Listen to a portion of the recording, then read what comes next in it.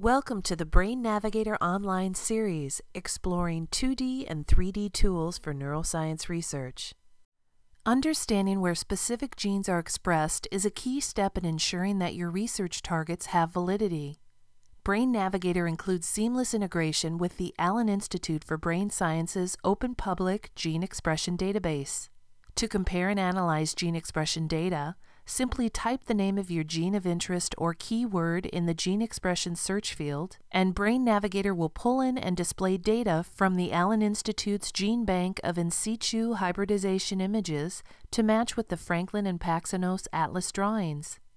Overlay the Atlas drawings onto 2D gene expression images to increase anatomical clarity and localize stereotaxic targets. The 2D images offer an understanding of anatomical distribution of gene expression in the specific slices, while the 3D gives you an idea of how a gene is expressed throughout the entire brain. Gene expression data will allow you to pinpoint the most appropriate areas for your studies and highlight the best regions for targeting your surgeries. Use the slicing tool in the 3D modeling feature to see how a gene is expressed in a specific structure.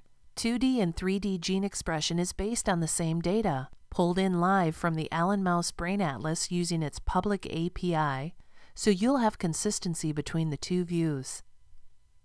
All of this information is available with a simple click of the mouse.